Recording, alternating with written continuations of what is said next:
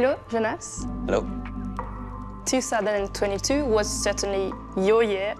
How has the Tour de France changed your life?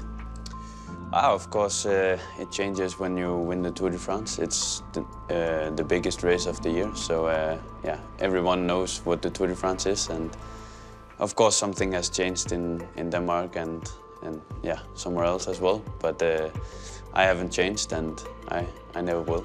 Everyone knows what the Tour de France is, and everyone knows you now. Yeah, it's true. I mean, I get recognized more on the road, but that's a part of it, and I don't have a problem with this. The Tour was starting in Denmark, your country. You won the year jersey, your team, Jumbo, dominated everything. Now, how can you do better? Of course, it's hard to do better, but we have to try at least. We're still hungry to win more. We still want to try to win again. Try to win stages, of course. My main goal and the team's main goal is to try to win the Tour de France again. The battle with Tadej Pogačar was really intense during this Tour de France. Do you think he is going to be your main rival during all your career?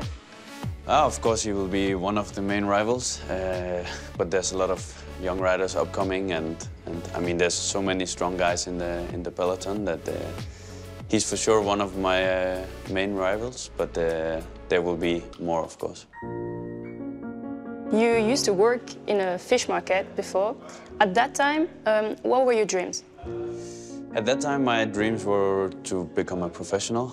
That was my first main goal. And then, of course, you have to set new goals, but I never thought that I would come this far. I never thought that I would be the winner of the Tour de France.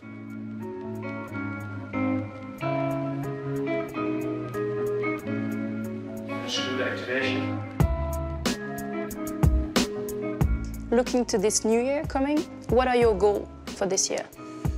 To still improve. I still want to get better. I still want to win even more races. I also want to win a one-week stage race. I would like to. Paris-Nice or Dauphiné would be nice. So you like racing in France?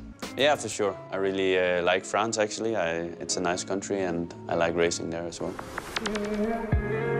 Now that you have won the Tour de France, do you say to yourself that whatever happens, your career will be a success?